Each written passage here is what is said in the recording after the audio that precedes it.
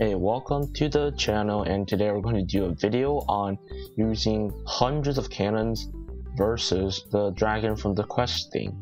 So our plan is to literally make a giant platform and we're going to spam a lot of cannons on it.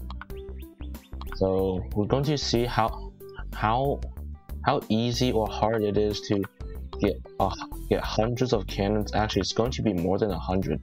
This is going to be fun. I'm going to place the cannons like this. I have a total of 500, so it's going to be very powerful.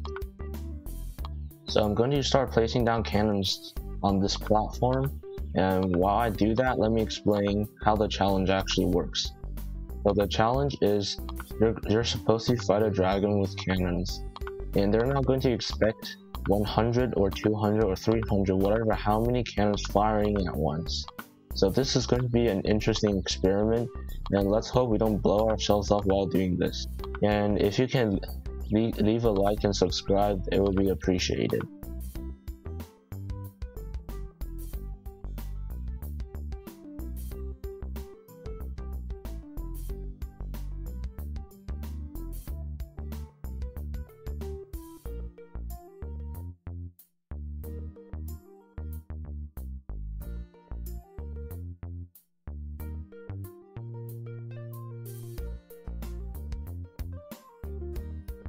It's getting a bit laggy when we place this much cannons, so I think 5 rows on each side is enough.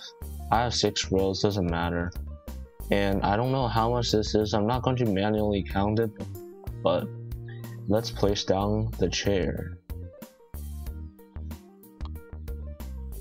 Oh my god, that is a lot of links, and we're ready to go. Spawn the dragon in. Okay, that is a lot. Let's see. Oh my god. We could always reload. This is a cannon barrage.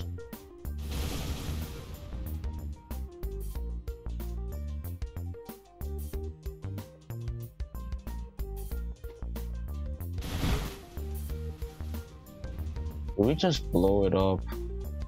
I don't know where the dragon went. Oh, it's stuck down there.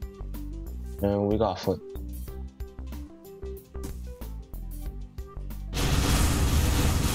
Oh, I think this is the end of us. Yeah, don't play with 100 cannons.